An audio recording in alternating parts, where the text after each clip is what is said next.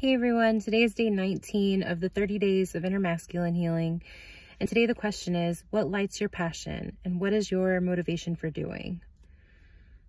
So recently I kind of came to the realization that my reason and motivation and passion most of the time in the biggest moments of my life, quite honestly, were out of spite, to prove others wrong. I went to college, got management positions, moved states, got a corporate job, all to spite others, to prove that they were wrong. And you may try to flip that and be like, okay, well, isn't that just to prove that you were right? And honestly, no, the intention behind it was literally just, I didn't care that I was right. I knew that I was right. I just wanted them to see that they were wrong. That was the important part.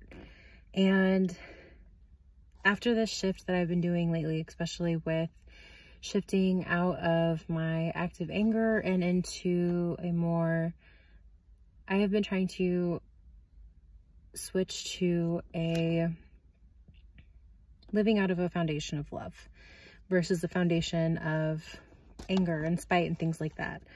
And I since then have kind of lost some passion. I've lost some motivation, and I have been feeling a lot lost, because I just feel like I almost don't know how to do things anymore. And now I'm realizing that I can make a shift from doing things out of spite to doing things out of love for me. And instead of wanting to prove other people wrong, I just want to show myself that I can do it, and that I can do it with passion and love for me. I am doing things because this is my life and I want to be happy, and I want my life to be what I want it. I don't want, anyone around me telling me what is right or wrong for me, because it's not their life.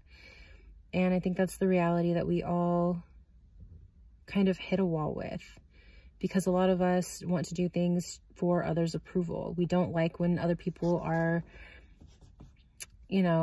excluding us from society and telling us that we aren't doing a good job, or telling us that we aren't doing things right.